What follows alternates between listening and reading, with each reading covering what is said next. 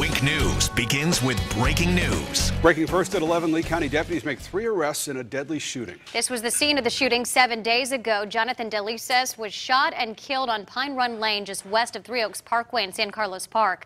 The Anchor John-Carlos Estrada joins us live from the Lee County Jail with more details on the arrest. John Carlos. That's right. Tonight, 3 of those suspects are here at the Lee County Jail charged with murder a week after that deadly shooting at St. Carlos Park.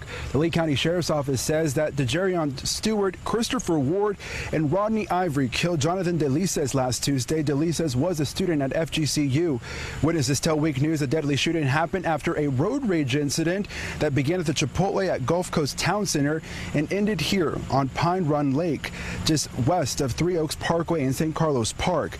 Now, this isn't DeJarion Stewart's first run-in with the law. In 2012, at the age of 17, he was arrested by Fort Myers police for killing a Chinese food delivery driver at the West Chase apartment complex.